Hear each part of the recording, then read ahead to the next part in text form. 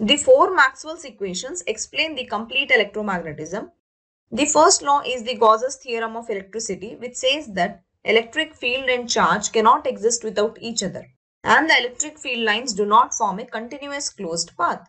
Second law is the Gauss's law of magnetism, which says that the magnetic field is a closed field, so its closed integral in given area is 0. Third is the Faraday's law, indicating that the changing magnetic field creates electric field. Here phi b is the magnetic flux, which is the total magnetic field that passes through given area. And last is the Ampere-Maxwell law, stating that change in electric field creates a magnetic field. And here minus d phi e by dt is the displacement current id. Now you give me the answer for this question in the comment section. Which among these does not represent Maxwell's equation?